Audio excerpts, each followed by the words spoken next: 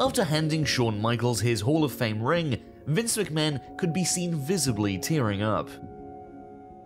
Losing someone you love is incredibly difficult to deal with. Vince McMahon showed great sadness about how much he misses his father. HBO's Andre the Giant documentary shed light on how much the larger-than-life man meant to Vince McMahon. He was special. When asked what The Undertaker means to him during the filming for Taker's Last Ride documentary, Vince McMahon couldn't control his outpouring of feelings, which led him to stop filming. Vince McMahon, who was unable to control his tears, embraced his son Shane backstage after Shane risked his life by jumping off the top of the cell at WrestleMania 32. It was a special moment between father and son.